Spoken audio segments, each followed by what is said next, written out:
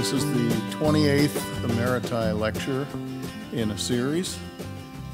I'm Todd Whipke, president of the Emeriti Association that puts these lectures on. And the purpose of the lectures is to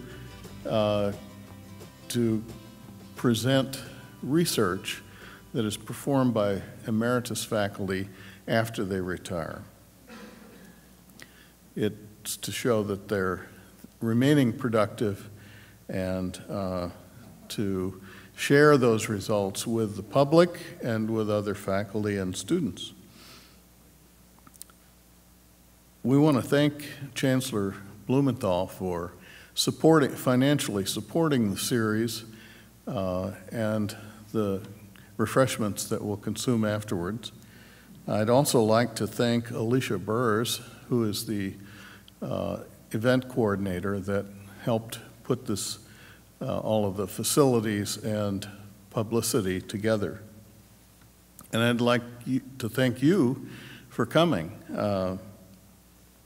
And as you know, this series is videotaped. And so if you're interested in seeing the lectures that appeared before this, you can just Google Emeriti lectures, and you will find all of them on both our website and on YouTube. And I'd like to just put in a plug there that it would be good if you would follow the Emeriti page on YouTube and also on Facebook. So because it is being videotaped, please silence your cell phones. Our Emeriti lecturer tonight is Dickson Professor Emeritus Chip Lord from Film and Digital Media, and he will speak on awakening from 20th century projects engaged with environmental issues from 1970 until 2017. To make the introduction of Professor Lord, I have invited John Weber, who has known Chip from the very beginning when Chip was just beginning in the visual arts program at UC San Diego in the early 80s. And Weber was completing his MFA at that time. A few words about John Weber. He began his career as a curator of contemporary art in Portland at the Art Museum 1987 to 93, followed by serving as curator of education and public programs at the San Francisco Museum of Modern Art until 2004. Then he moved to the opposite coast to be the Dayton director of the Francis Young Tang Teaching Museum and Art Gallery at Skidmore College in Saratoga, New York.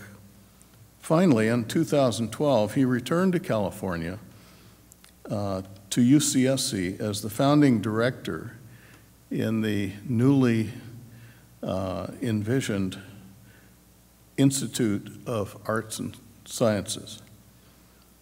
This is his current position.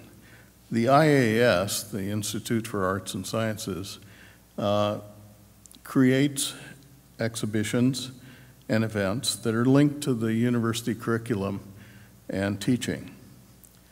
Two recent events you may have seen: the Crochet Coral Reef exhibition at Cessna Gallery and also at Seymour Marine Discovery Center, and the recently opened 22-channel audio installation entitled Forest for 1,000 Years is at the Arboretum.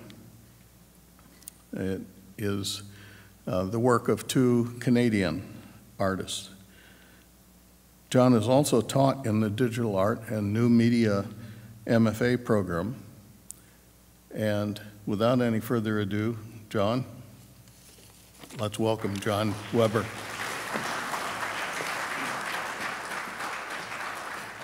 Thanks. And I should say that when Chip arrived at San Diego, at UC San Diego, when I was a grad student, he was already world famous by then. So that was, it had begun even before that. But it was a pleasure to have him come there. So good evening. It's an honor and a pleasure to be here tonight to introduce Chip Lord, whose work I've admired from the first time I became aware of it, as you heard, nearly 40 years ago. Chip has left a lasting impact on modern and contemporary art, both nationally and internationally. Coming out of Tulane University with a degree in architecture in 1968, he and a small group of colleagues formed a collective to create what they envisioned as a countercultural underground architecture. A friend of theirs reputedly responded, "Like an ant farm?" The name stuck, and the rest is history. From 1968 to 78, Chip and his colleagues created a string of works that are now in the history books, and you'll hear about some of them from him tonight, as well as very recent work. I would like to mention just two pieces from that time period, however, because of this truly singular impact that they have left, imprint that they have left on American culture. In 2004, the eminent curator Connie Llewellyn wrote this about one of them, titled Media Burn, at the time of Ant Farm's Berkeley Art Museum retrospective that she organized. On July 4, 1975, in the parking lot of San Francisco's Cow Palace, two artists outfitted like astronauts crawled into the Phantom Dream Car, a customized 1959 Cadillac Biarritz, complete with interior video communication, and drove at full speed through a pyramid of flaming TVs. Media Burn, a spectacular performance, and later a widely distributed videotape, was a literal collision of two American icons, the car and the television set. It remains one of the most celebrated and oft-imitated pieces by the endlessly enterprising collective Ant Farm, radical architects, video, performance, and installation artists, and above all, visionaries and cultural commentators. Now, cleverly, Chip was not actually inside the Phantom Dream Car at the moment of impact. I believe he was on the outside videotaping it for posterity, a much better place to be. Later that year, Chip and his colleagues finished their most widely known work, Cadillac Ranch, a commission by the contemporary art collector Stanley Marsh, who paid them the munificent fee of $3,000 to create it. 5 years later, and already an icon of American culture, Cadillac Ranch was further immortalized by Bruce Springsteen in the song of the same name. And Chip said he will be speaking a bit about Cadillac Ranch tonight. In 1978, a fire in Ant Farm's San Francisco studio and the differing directions and interests of its core members signaled to them that it was time to close the collaboration. Since then, Chip Lord's work in both single-channel video and video installation has been shown nationally and internationally. He's been featured in prestigious exhibitions such as the Whitney Biennial in New York, at the Museum of Modern Art in San Francisco, at London's reputed ICA in Japan, and many more countries and places. In 2005, the Reina Sofia in Madrid, Spain's highly influential museum and gallery of contemporary art, presented a survey retrospective of his video work, including 12 works translated into Spanish. Throughout a long, productive career, his work has demonstrated a sharp awareness of American culture and a sense of humor that is both critical and refreshing. In the classroom, first at UC San Diego, where, as you heard, I was a grad student when he arrived in the early 80s, and then here since 1989. He has been a valued and beloved professor, mentor, and colleague. UC Santa Cruz is fortunate to claim Chip Lord as an emeritus faculty member, and his critical, skeptical point of view and enthusiastic appetite for the absurdities of contemporary America have, I believe, been a perfect fit here. And speaking personally, I was teaching the MFA class for the Digital Art and New Media program this year, and Chip graciously hosted this year's graduating a cohort of MFA students in his studio in San Francisco to talk about his career and work. As I told them before our class trip, today you're going to hear from an artist who made two of the iconic works of late 20th century art. This is a unique privilege, and it's also going to be a pleasure. I say that to you. Please join me in welcoming and honoring Chip Lord, Professor Emeritus.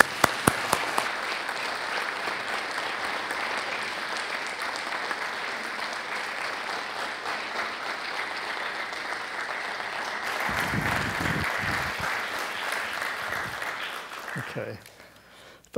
Thank you, John, for that introduction, and thank you, Todd, for organizing tonight's talk. It's an honor to give an Emeriti research lecture.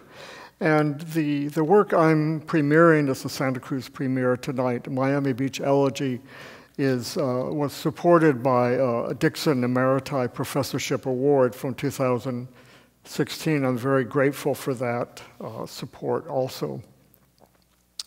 I'm going to digress a little bit outside the rules to give context to that work, Miami Beach Elegy.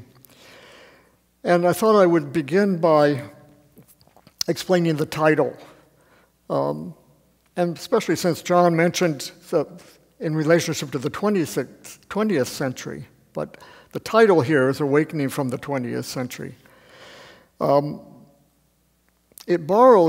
title is borrowed from Walter Benjamin, and of course the German philosopher, cultural critic, and essayist used this phrase to describe his Arcades project, which was a long and ongoing research project into emerging modernity in Europe at the beginning of the 20th century. And here's what he wrote.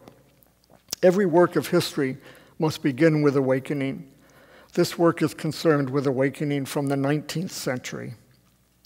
So my awakening from the 20th century was a video essay that explored transformations occurring in San Francisco during the rise of the technology economy, the dot-com economy in the late 1990s, now 20 years ago. But to give some context and background to Miami Beach Elegy, I'm just going to run through a brief biography that might highlight some influences and some, in a sense of research. As John mentioned, I studied architecture in the 1960s. There was no theory taught in architecture in those days, only history, and modernism was the dominant style, modernism and brutalism. And this building, the Boston City Hall, was the winning entry in a design competition in 1962, the year I began my studies. It wasn't completed until 1968, so that whole process paralleled my education in architecture. But the architectural curriculum at Tulane University could hardly keep up with the social, cultural, and artistic changes taking place during that decade. So many of my influences came from outside architecture.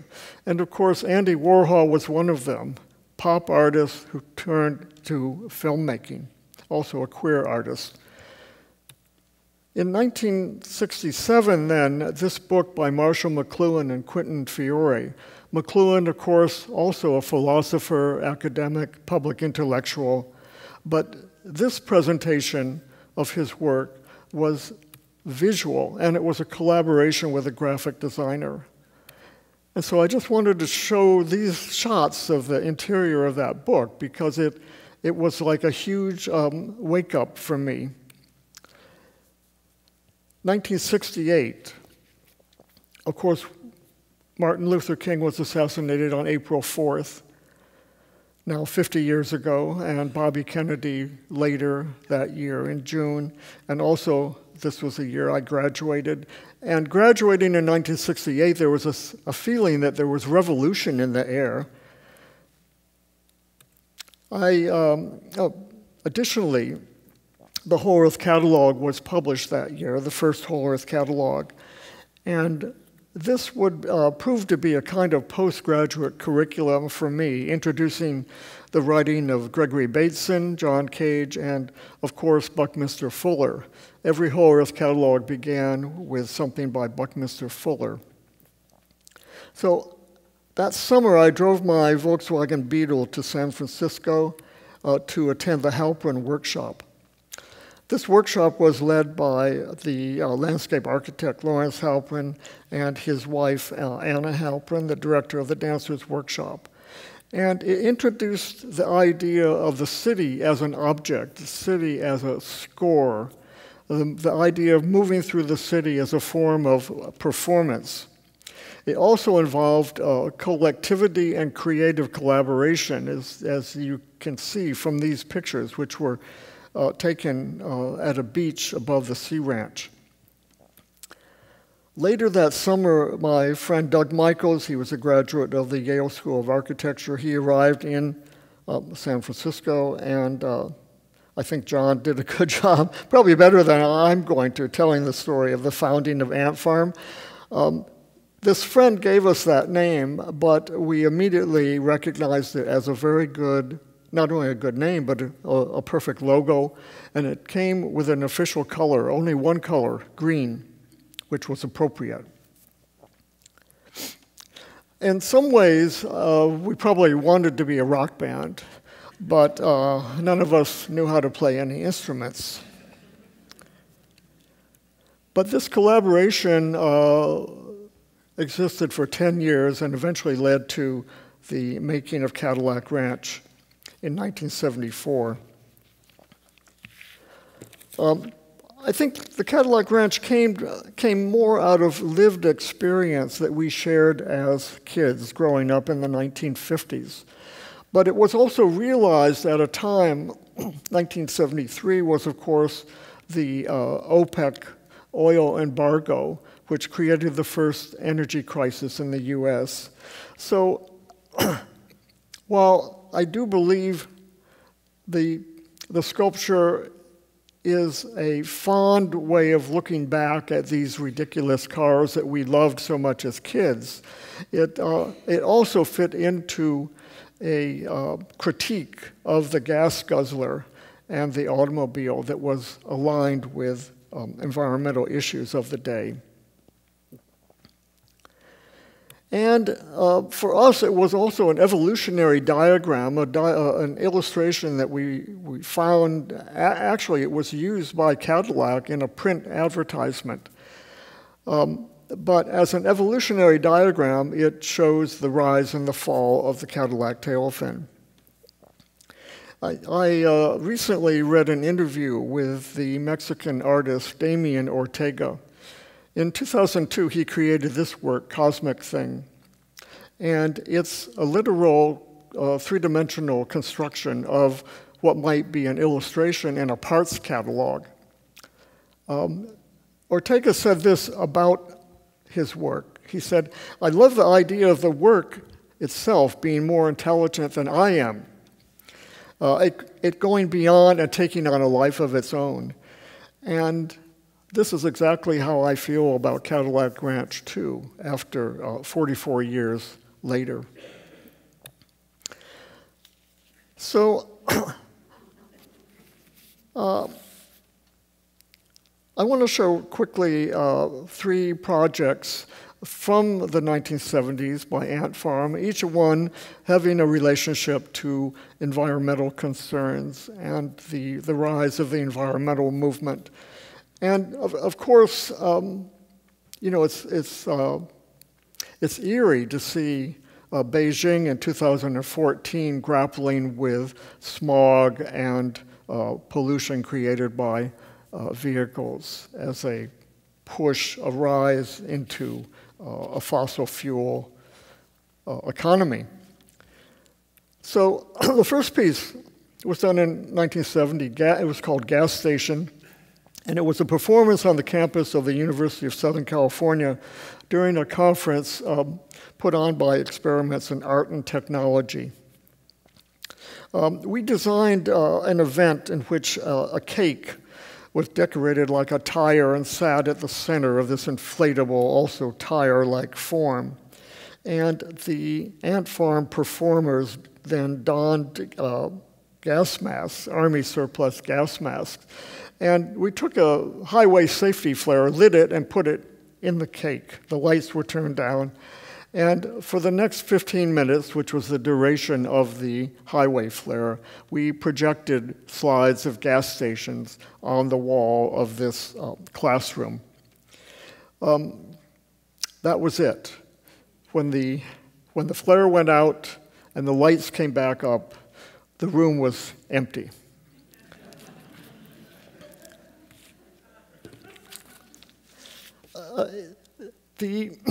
During this period of time, AmFarm was also experimenting with lightweight, either inflatable or air-supported structures. So it was a form of architectural experimentation. It was also, I realized later, symbolically the opposite of brutalism, what we had studied in our architectural curriculums. So when we were invited by, I guess by the University of California at Berkeley, to participate in the first Earth Day, 1970, April 1970, on Sproul Plaza. We came with an inflatable, but we designated it as a clean air pod. We had these white lab coats, which gave us a certain kind of authority, and we also had a battery-powered megaphone, and we would periodically announce, "There's an air emergency, everybody into the clean air pod." Which was not actually technically filtering the air in any way. However, it was, I think the point was made when it appeared in the Oakland Tribune the next day.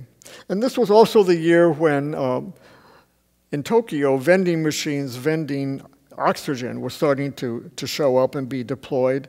And later that year, 1970, during the Nixon administration, the Environmental Protection Agency was formed. The final project from this sequence was initiated because of, and this is maybe the one that's most connected to scientific work, because scientists in 1973 or 74, and it was actually a team of UC scientists, chemists, I believe, discovered that the propellant in aerosol cans, the chlorofluoromethane, was in fact destroying the ozone layer of the atmosphere. And this led to legislative hearings, and fairly quickly the aerosol cans or the propellant were banned. So it was a successful example of science doing the hard work leading to changing of the law. So to memorialize this moment, we thought the proper kind of object would be a time capsule, and that we would make a time capsule called Aerosol Arsenal, and we would go out, and which we did, and purchase aerosol cans before they were taken off the shelves of supermarkets. We neglected to think about when this time capsule might be open, but you can get from a sense of the titles here, I think, again, a connection to the post-war years when the idea of everything should be easy, housework should be easy, take the drudgery out, and the aerosol spray can was a part of that. We never were able to show the aerosol arsenal publicly, and then we had a fire at our studio in 1978, and that was in which it was destroyed.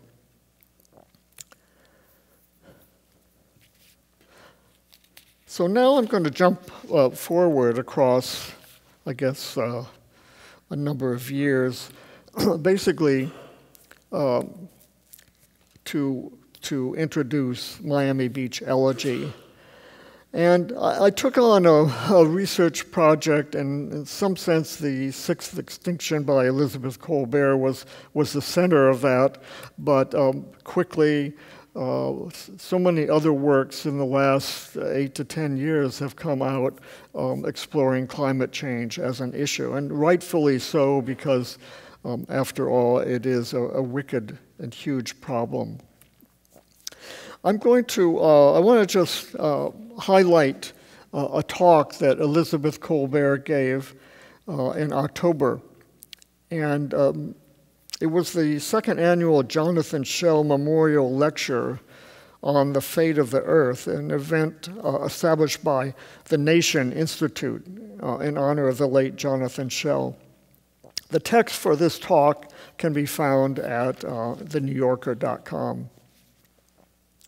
In this talk, Elizabeth Colbert begins by describing the end or the very likely extinction of the Rab's fringe-limbed tree frog, habitat native to central Panama. This species of tree frog was only discovered in 2005 and only named in 2008. And now, a few years later, this particular, according to Elizabeth Colbert, this particular tree frog, when he died, he was the last Rab's fringe-limbed tree frog. And one thing she said in that talk particularly struck me. She said that she said biologists were trying to catalog what was out there before it was lost. So that phrase, trying to catalog what was out there before it was lost, struck me because I think it, in a way, was also the basis of my project and my interest in Miami Beach. After all, Miami Beach can be seen as the canary in the mineshaft of climate change. It also bears a kind of interesting relationship to that formative decade of my life, the post-war decade, in the sense that there was a great development boom in the 1950s in Miami Beach. This is the Fontainebleau Hotel, which was built in 1952, designed by Morris Lapidus. And I think it's easy to see that it was really the 1959 Cadillac of hotel design. So I wanted to simply catalog what was there in 2016 before the sea rose and took it away. And that's what we're going to now see.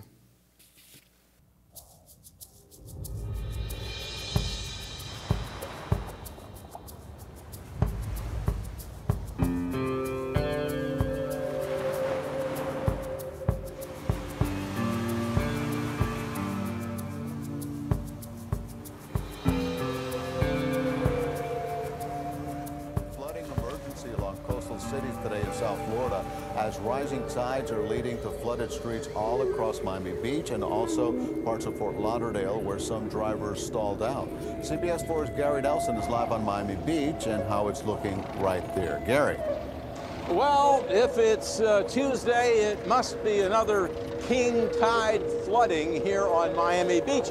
We're on Indian Trace Terrace here on the beach, which is closed to vehicular traffic right now. And the reason is it's right next to the intercoastal waterway here. You can see the water there. The tide rises, it floods this street, rendering it impassable by vehicles. There are some other streets in the area, Collins and whatnot, that also have some standing water, but cars are able to get through. The bad news is you're going to experience this again, certainly on Miami Beach, and when it's a particularly bad tide like this and other parts of South Florida. The good news for Miami Beach residents is lots of help is on the way. For a third straight day, much of Miami Beach was awash in floodwaters born of a king tide, the result of an extraordinary alignment of the earth and the moon that saw residents and tourists taking to bicycles, cars stranded in water above the running boards. It's a phenomenon beach residents have walked through knee-deep for decades, but are still infuriated with. The bad news, it's going to happen again tonight, tomorrow, and the next time the moon and tides conspire for misery. Some streets that previously would have been inundated were dry today.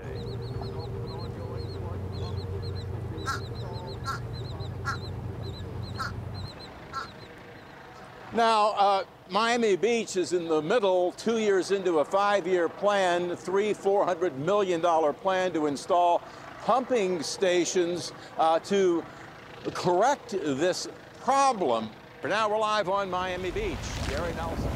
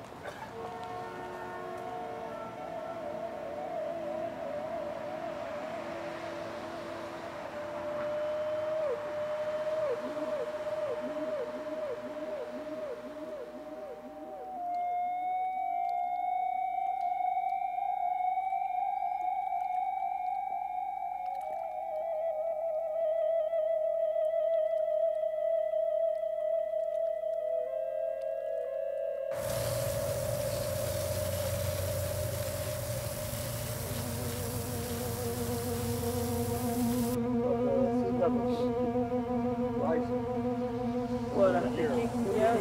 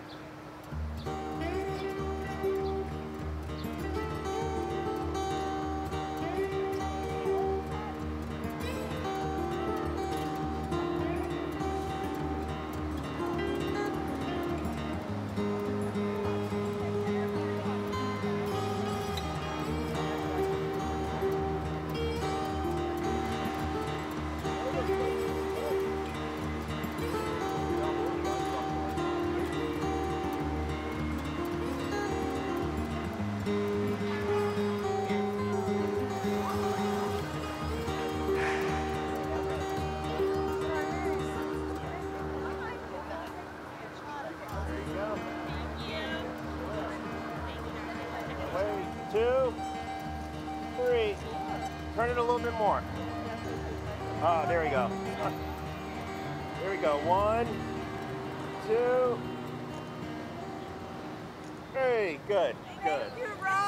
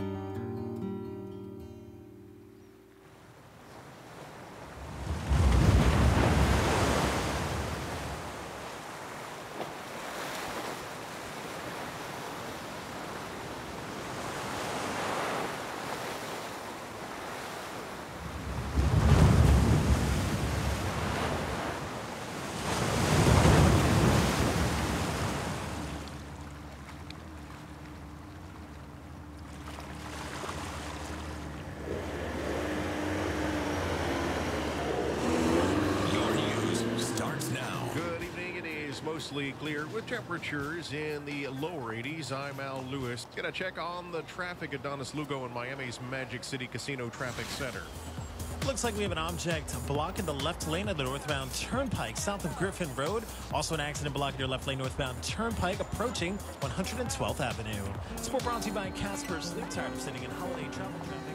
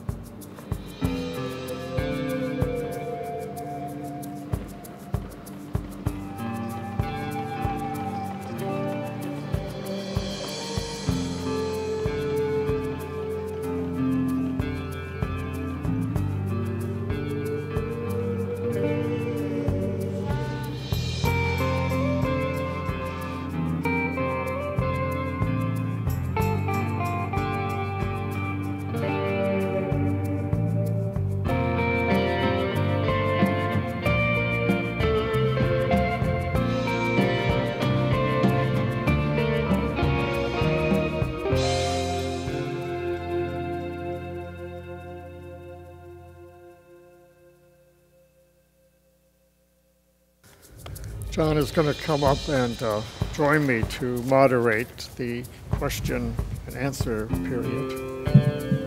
So we have someone with a roving mic, I think, somewhere. Roving mic there. Okay.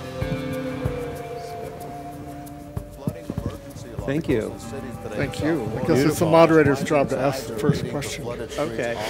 Well, I'm really interested in how you use the soundtrack together with the images and sort of knitting them together. And it's sort of a different. Talk a little bit about the music and how you picked it. Well, if it's Tuesday, it must be another king tide. The music is by a young composer, musician who we did one project previous to this called Greetings from Amarillo. He lives in Amarillo.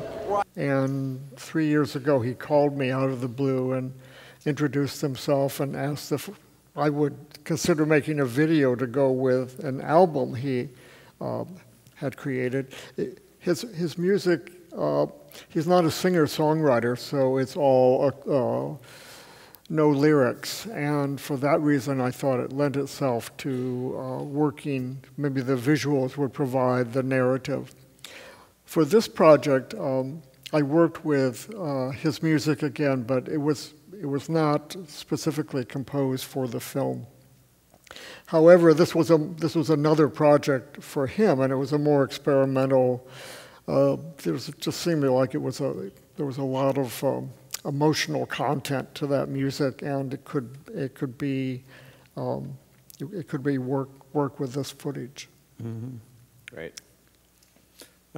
Question there. Can we get the mic over there? And we're videotaping it, so we need to get the question into the microphone.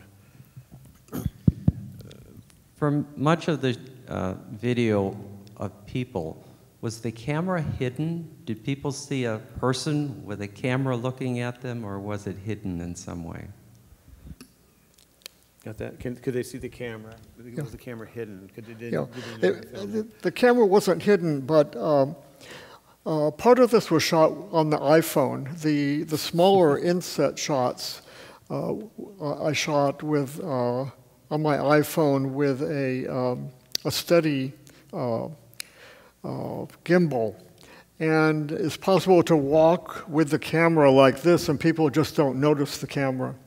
So the shot where we're going into the hotel, for example, it was just a coincidence that the woman walked right in front of me, and she became a kind of perfect example of hotel guests in Miami Beach, you know. So this is, of course, related to ideas about street photography and the ethics of street photography. So in other words, the camera is never actually hidden, but you know, I want it to be a natural representation.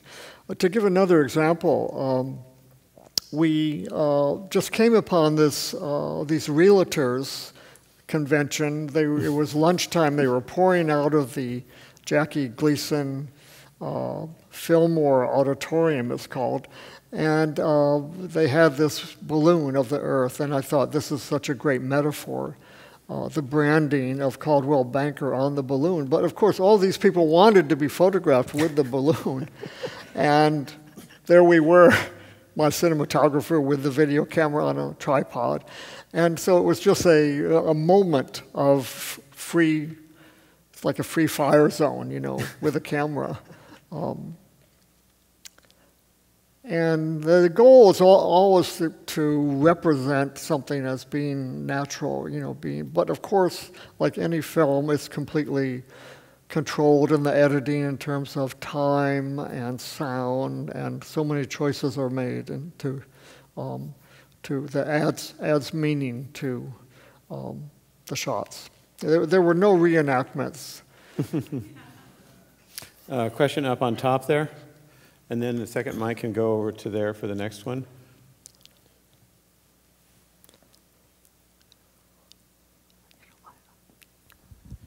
The word Cadillac was clear on the umbrellas, but was the choice of Cadillacs and Bentleys an homage to Cadillac Ranch? The Cadillac was on the umbrella, but then you panned across the Cadillacs. Is that Yes, an homage? yeah.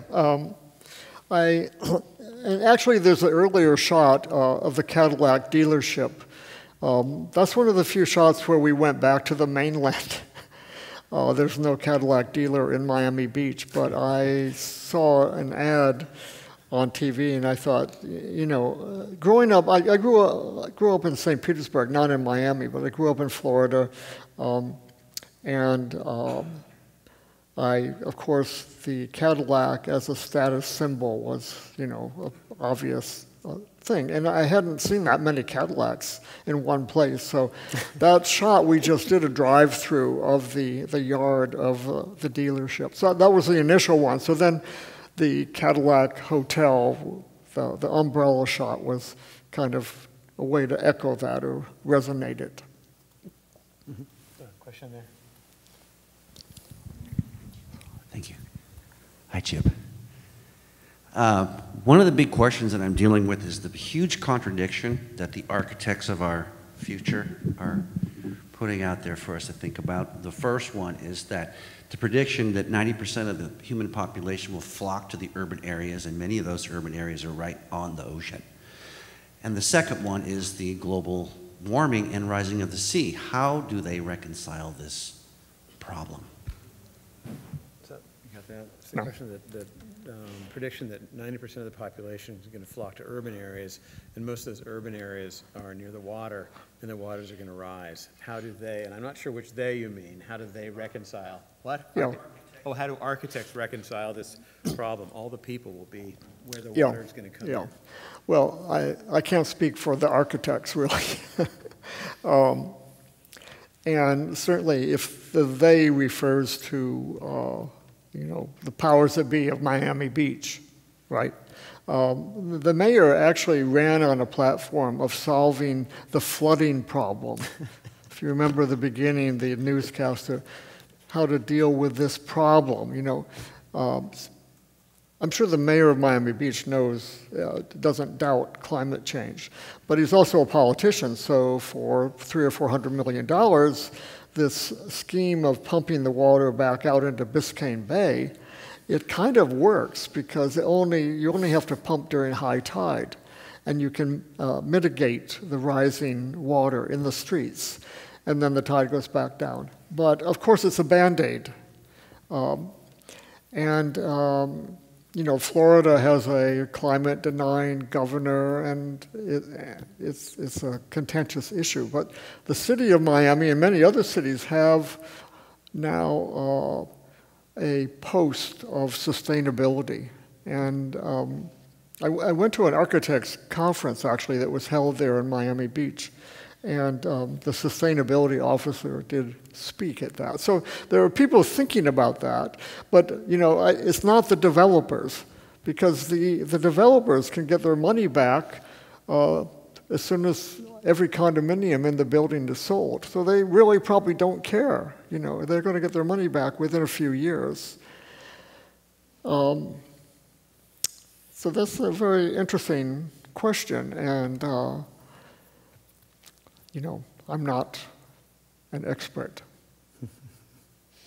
Question right there. Microphone.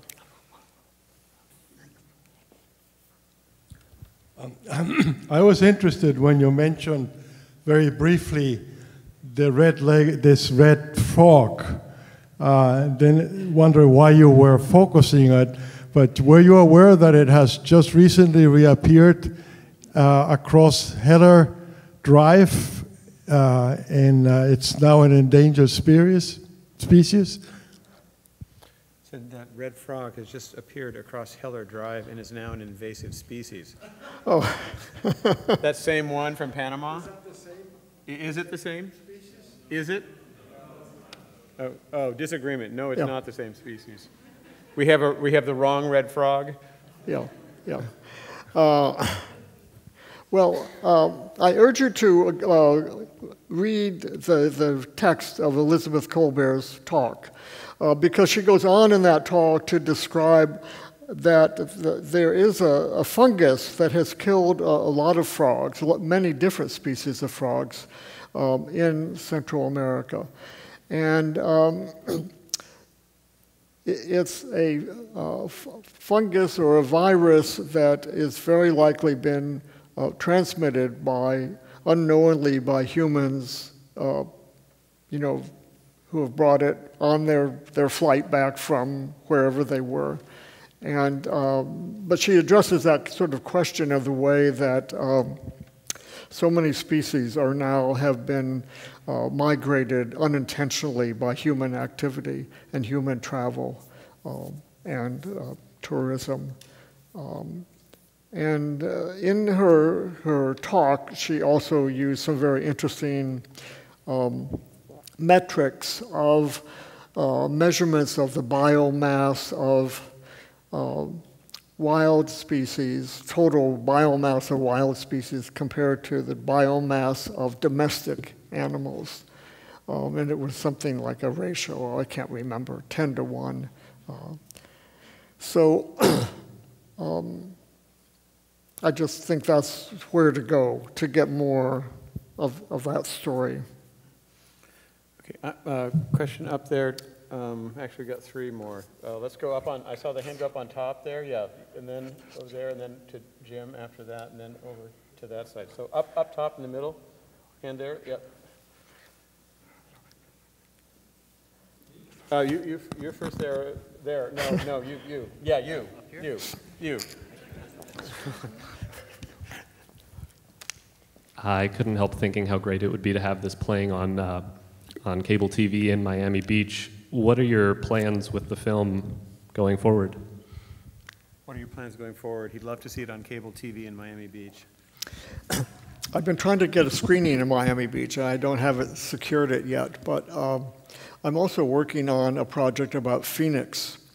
And I'm working with the same musician. It's a series of songs. We've shot the footage in Phoenix. It's a much different project because it's a more complicated issue of sustainability, the city of Phoenix. So that's the most immediate project that I'm involved in. Okay, question there, Jim? Jim.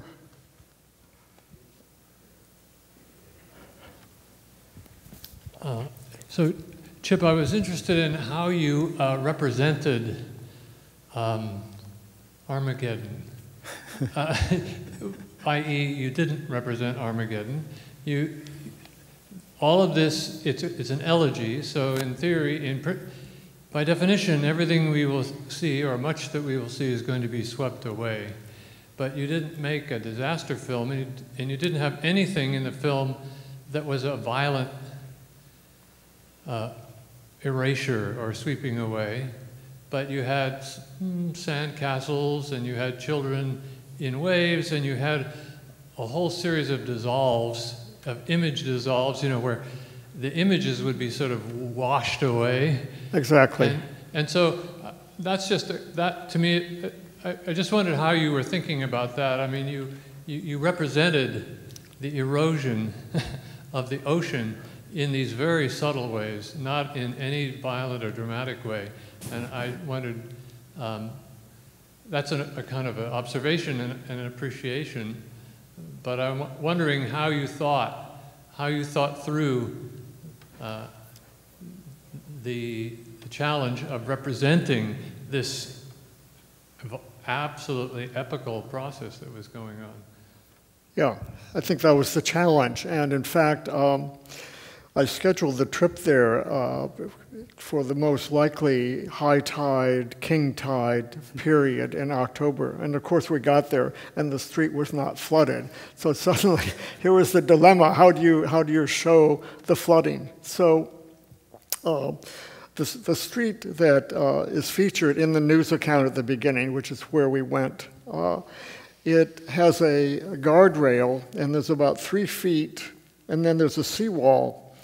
And it's not the intercoastal waterway, as the reporter said, but it's rather a part of an inlet from the ocean. What the city has done is built another seawall right behind the guardrail to add about 18 inches.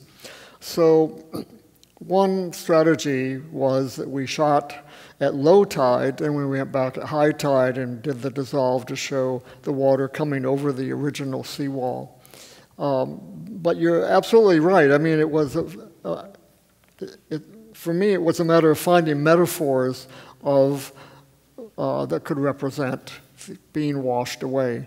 And of course, the day we were shooting on the beach, unfortunately, the tide was going out. So we had the young woman building the sandcastle. This, to me, was a perfect metaphor, but it wasn't ever going to get fully wiped out, you know. So, but I'm glad you pointed to the element of using the dissolve to bring the water on top of the buildings, because that was another way to suggest that idea. And I mean, it's within a certain aesthetic, you know, obviously it could be done with computer graphics or special effects or building models. And, you know, I think it's, you know, this is the way I wanted to do it, you know, and working with reality, working from reality, and doing the best that you could. There's another shot of the young mother with her two kids. And it's, you know, it's a little drama, right? And she obviously doesn't want to be there. The kids are loving the water, but you could see how easily that little boy could just be washed out to sea, right?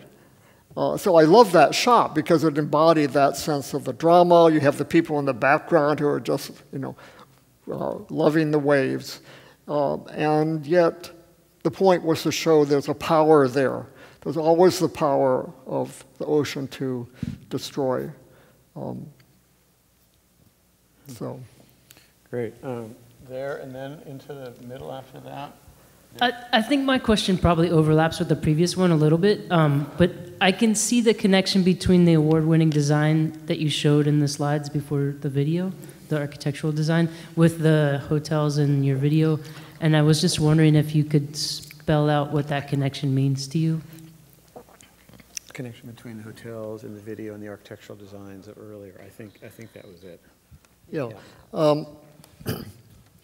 We're not sure we got the question, but this area of the mid-beach section of Miami Beach, of course, the South Beach area was the first area developed, and it has all the Art Deco buildings, and it's now a historic district. The mid-beach was more interesting to me architecturally because it has Miami is starting to see, well, it's been going on for a few years, you know, world-class architects coming in and designing condominium projects. In fact, Norman Foster designed the one with the kind of the curved white balconies. It's a condominium building next to a hotel that's developed by an Argentine multimillionaire. But one thing that I was just shocked by when I went there was to see all the white buildings against the blue sky. It was so striking.